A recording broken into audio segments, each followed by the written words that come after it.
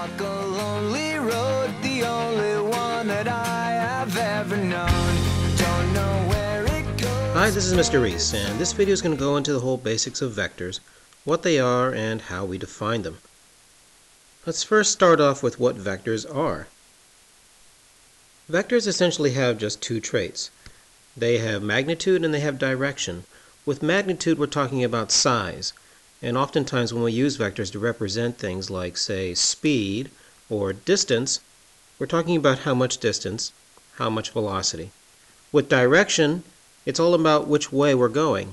So if you're going to have a rate of, say, 400 knots, we want to know in what direction you are going 400 knots. Here's an example of a vector that's been mapped.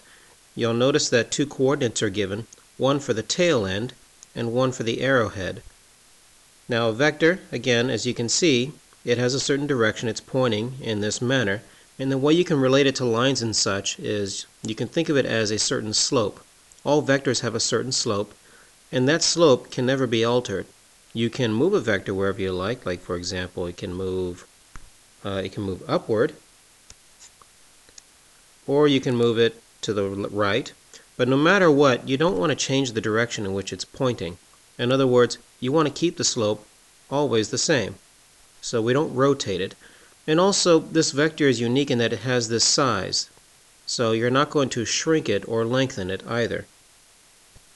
Typically, vectors are drawn with its tail lying at the origin, the way you see it here. This is referred to as a position vector. Position vectors are written similarly to points. Since the tail end is at the origin, what we do is we simply refer to the arrowhead here and its location. So if its location, as you can see, is at -2, 4, we would write -2, 4 like a point, but then use arrows to denote that it's a vector.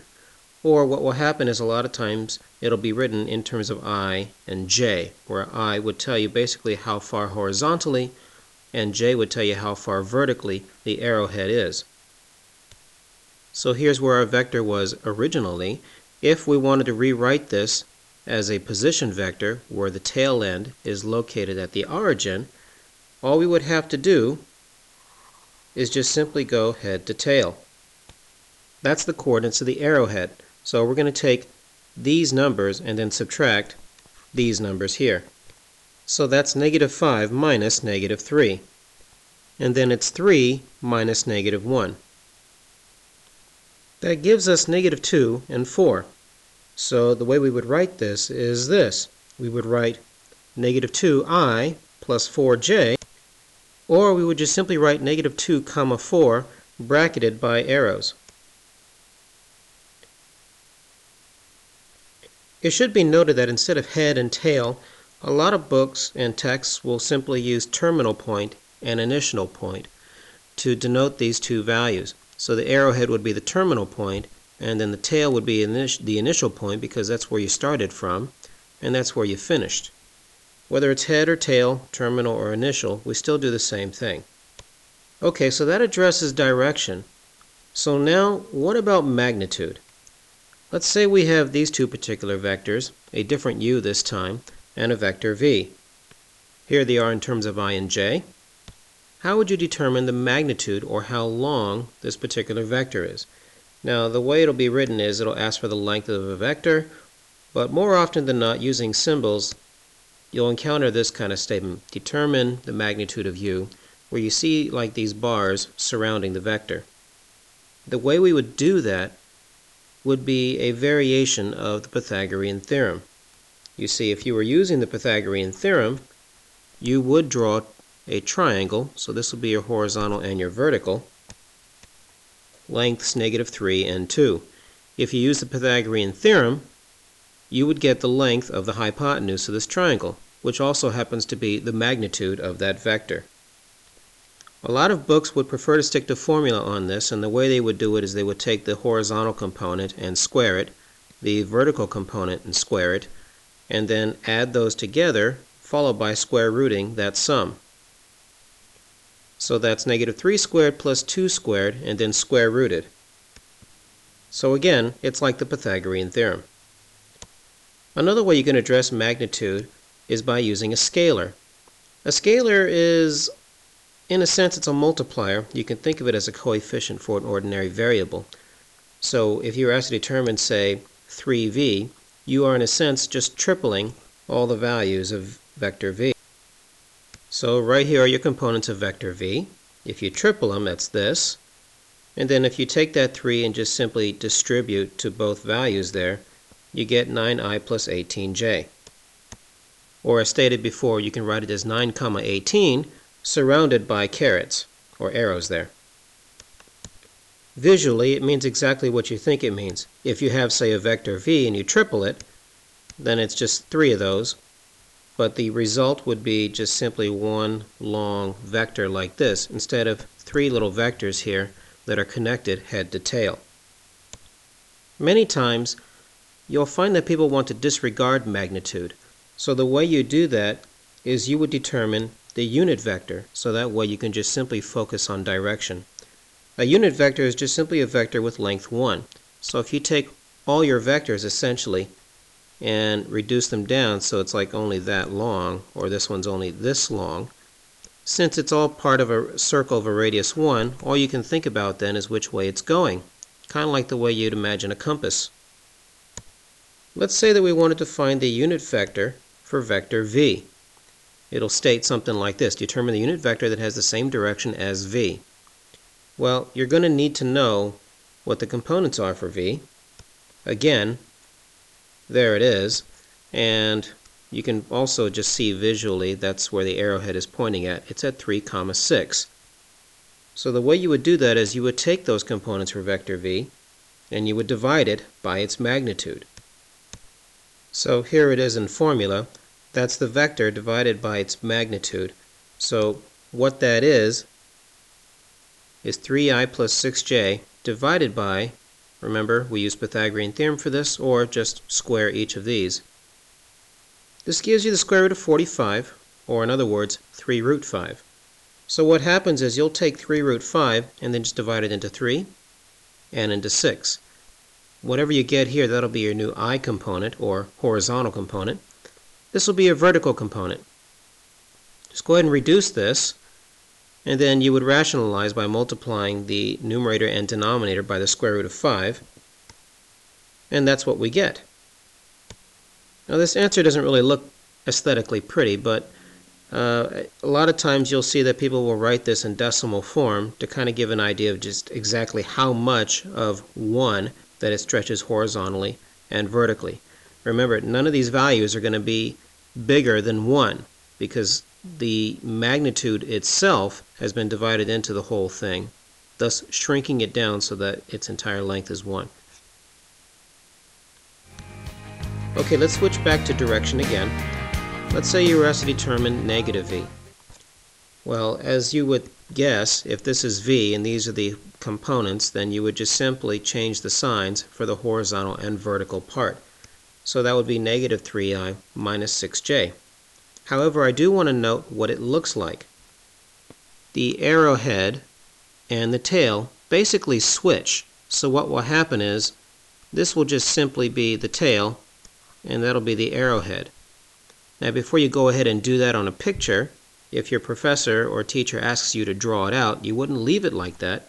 You must keep in mind that a position vector has the tail at the origin. So this would be negative 3i minus 6j, or the vector negative v.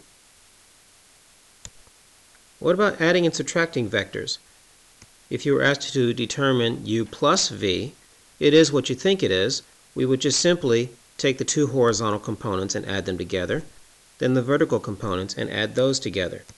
So you would write it like this, and then you would treat this the way you would do an ordinary algebra problem. Just collect your like terms. So that would be your solution. By the way, the i's go away, so that would be 0i, and a lot of times people will write that in 0i, then plus 8j, just to kind of remind themselves that the horizontal part is 0. You might know that the I and the J look very similar in the way you write them, so to prevent those kind of mistakes of making your J's look like I's, a lot of times people will write the 0 part first. You should also understand how this looks visually. I mean, exactly how would it look like? I mean, of course you can draw 8J. It's just an arrow pointing up at 8. But there's a way to do it without doing all the arithmetic, which is kind of nice if you're given numbers that are rather unfriendly. What you would do is you would rearrange these vectors, connecting them head to tail. This is vector u. Remember that vectors can be moved around as long as you don't rotate them or shrink them or expand them. So if we translate this vector here so that it's attached at the end of vector u, then it'll look like this. So this is u, and this is u added on to v, and then the result would be where you started from vector u and where you finished with vector v. So this particular vector itself is u plus v. And by the way, note where the arrowhead is. It's at 0, 8, which means that this vector is just 8j. And if you were subtracting, like say u minus v, pretty much the same thing, but in reverse, we would minus the two groups. You'll note that I've placed parentheses here to group the two groups of components. Here, when you minus them, that essentially just means that these signs will switch, just like what we had before with negative v. So that becomes this, which when you collect terms gives you this. That means the resulting vector is going to have the arrowhead at negative 6 minus 4j. Here's negative v. Now if you move negative v so that its tail continues on where the arrowhead of u left off, you can see where the result is. So that's the initial, this is the terminating point, and note that would be the resulting vector. So this is u minus v. With scalars, it's pretty much the same idea. So if you were asked to determine, say, 2u minus 4v, and this is without drawing, then we determine 2u, then negative 4v, and then we put them together. Or just figure out 4v and then do this, where you just simply minus the groups. Either way gives you this, which becomes this. So in a sense, you can treat this the way you would any algebraic expression. Last but not least, let's do something like this. Let's say you're given the magnitude of a certain vector, and you're given an angle at which it is pointing at. Write this vector in terms of I and j. Well, the way you would do this is the way you would convert polar coordinates, in that you would convert them to rectangular by using these particular formulas. So the equivalent would be that the r radius would simply match your magnitude. Here's a picture, by the way. So for the x value, it's going to be 10 times the cosine of 330, and then the answer I, where r simply is just the magnitude. Same thing for the y value, only it's 10 sine 330. Evaluate those, and then get your answer. If you're doing this visually, you would look at it like this. You would construct a triangle out of this. This is your reference angle. And then you can just simply do it in that fashion. If you're adept at 30, 60, 90 triangles, you would know that the smaller side here is half of 10, and the medium side here is just simply that smaller side times root 3. So that would be the quick way of determining the horizontal and vertical values.